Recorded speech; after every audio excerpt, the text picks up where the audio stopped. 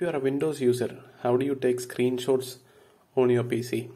You probably would be using Windows and then search for snip. This is one way of taking a screenshot and clicking on new, and you can take a screenshot. Alternatively, you can press Windows Shift+S, Windows Shift and S together, and this screen appears. Now just choose what you want to copy. There you have it. You can open it in Snip and Sketch, and accordingly you can make the changes. Things like highlighting a particular portion. Yeah. Hope this has been helpful. Do subscribe.